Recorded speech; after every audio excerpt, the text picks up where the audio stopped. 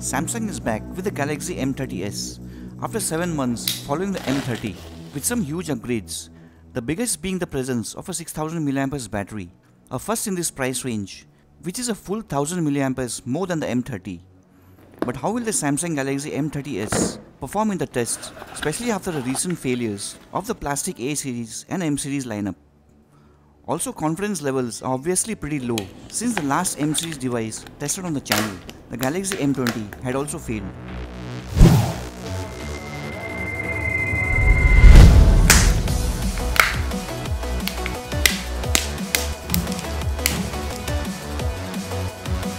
Apart from the 6000 mAh battery, the next big upgrade of the Galaxy M30s is the 48 megapixel camera compared to 13 megapixels on the M30. Though both phones retain the Dolby Atmos sound feature. As far as looks and design go, it may not have the attractive light reflecting back like Xiaomi and Realme devices, but at least it has a gradient blue to green design on its ordinary plastic back. Even though it has a humongous 6000 mAh battery, it weighs in at just 188 grams, which is pretty similar to most other devices. And contrary to expectations, it does not have a heavy in-hand feel and seems to be doing okay in my usual trial bend, though with a bit of flex. Before starting with the scratch test, a quick word for you potential buyers deciding to buy the Galaxy M30s about the heavy gaming performance of the 10nm Exynos 9611 coupled with the Mali G72 GPU. Even though it does not have an Antutu score as high as say a Snapdragon 712 on the Realme XT and scores even lower than the Snapdragon 665, it still manages to default at high graphics in PUBG.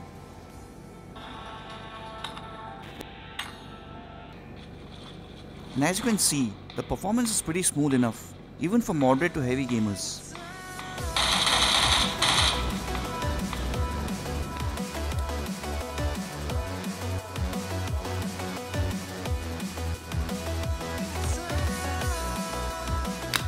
Starting the scratch test on the Galaxy M30s to know the quality of its unknown tempered glass protection with common atoms found in pockets and a heavy-duty box cutter. Most budget Oppo, Vivo and Realme devices comes with a pre-applied plastic screen protector used to hide poor quality glass protection with no oleophobic coating and are not able to handle the blade abuse with ugly scratch marks. Whereas higher quality glasses found on flagships or even basic Corning glass found on Redmi devices are easily able to survive without any major scratches.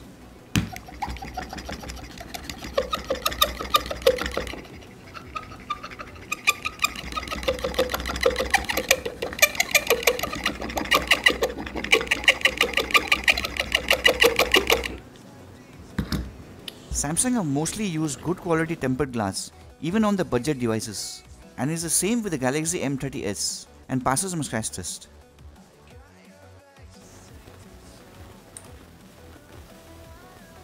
Now moving on to the sound test to check out the audio quality of the bottom firing external speakers.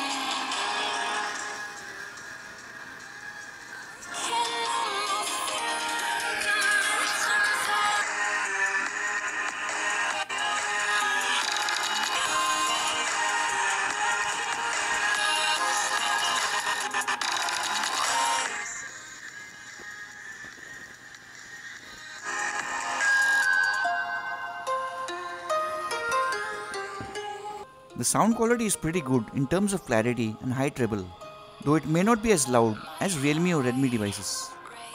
Not every device is able to survive the drop test even with protection, like the recently failed Realme 5 Pro or the Redmi K20 Pro.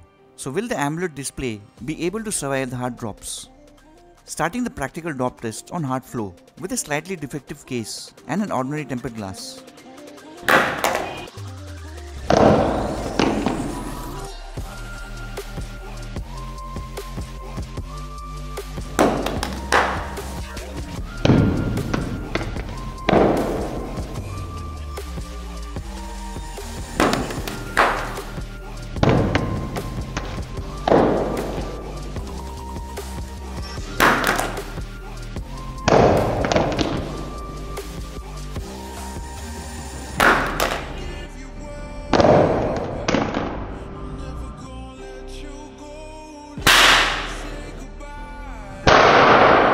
The sixth face down drop from pocket height has managed to break the glass protection at the bottom right due to the case, which is loose and defective at that end.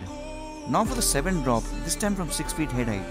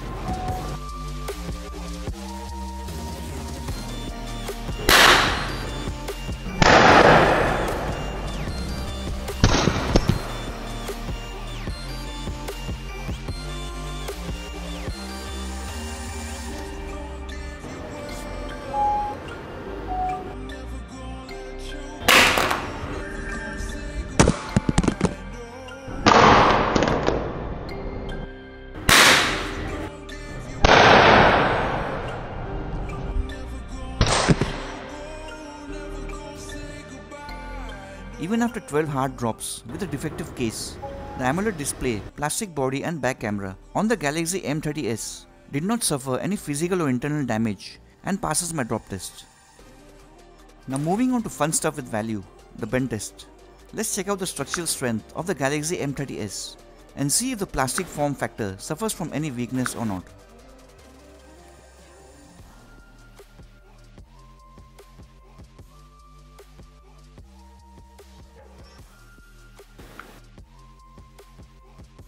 After the first bend, the M30s suffers from a bit of flex and things seems to be okay. But after the second bend, things start to gradually go downhill, starting with a touch getting somewhat unresponsive and a few light cracks across the screen.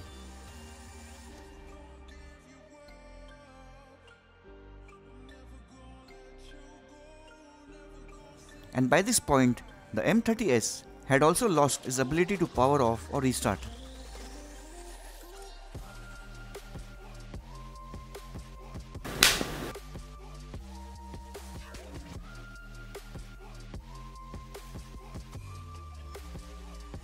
After the third and final bend, the touchscreen was almost totally unresponsive, after which the display eventually went blank and never came back on.